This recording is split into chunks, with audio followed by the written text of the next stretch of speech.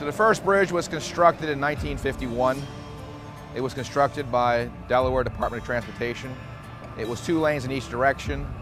Later on, it was determined that the traffic volumes warranted another bridge. They designed another bridge and they constructed it in 1968. As far as maintenance and operation, we have about 350 people that operate here, and they're constantly maintaining that bridge. One of the significant projects that our pile drivers and dock builders are working on right now is the Delaware Memorial Bridge fender system that's being installed by R.E. Pierson Construction and their engineering team, St. Hudson. The DRBA contracted with us to put in 8 protective fenders to protect the piers for the Delaware Memorial Bridge. We need more protection against an errant ship. So we're putting in 4 on each side of the water, 80-foot diameter cells. We call them dolphins. It's intended to be a sacrificial cell, so it would arrest the ship's movement and stop it from striking the pier. It's backfilled with sand, so basically when a ship comes in, it'll either bounce off the cell or it'll come in and come to a stop. They're constructed of sheet piling, and they go all the way down through the mud, and they go all the way down into a dense sand layer, and then we fill them up with sand almost to the top, and then we put stone and riprap at the very top. The top facing also gets concrete panels in an effort to protect the splash zone to keep the steel from corroding over the years.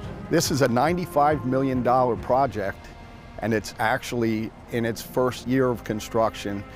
When you look at the large structures that are involved in that project and how they were erected and how they're being set by our pile drivers and our dock builders, it's truly amazing. All right, what you see behind me is the first set of the cell. This comes in on a barge. It sits about 60 feet tall. We then take the pile that are behind you.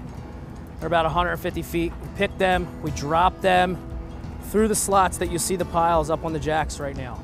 There's plates that go through the pile that are welded in, and then those plates will sit inside the tubing here, which was the temporary frame for the pile, which will weld everything to the pile, and it all basically holds itself up on the way to the pile.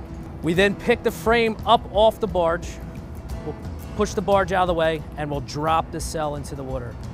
All right, so this is our backfilling process. It's basically just barges of sand that are coming in. We fill it up, as you can see over there, all the way up to the top. On top of that sand is a mat of rebar, and then there'll be a precast concrete that closes it up and seals it up.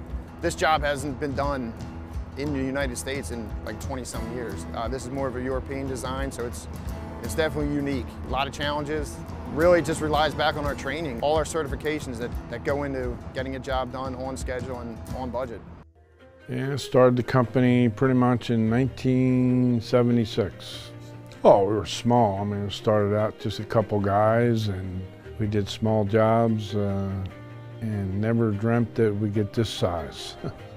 But we just kept working at it, doing a good job, focusing on hiring good people, and it grew. You know, the guy that's running this Delaware Memorial Bridge job, he came to work for us right out of high school. We decided to put him into the Dockbuilders training program.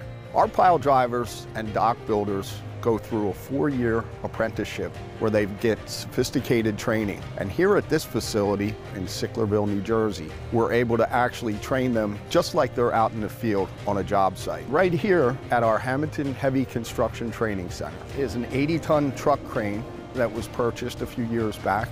We also have excavators here, drilling machines, where our pile drivers can actually learn real hands-on training. Because everyone's been trained the same way, if I'm welding one day and I have to go and do something else, there's another guy that can step in and weld. If I'm rigging one day, there's another guy that can come in and rig, because we all graduate with our welding certs, our rigging certs, our signaling certs.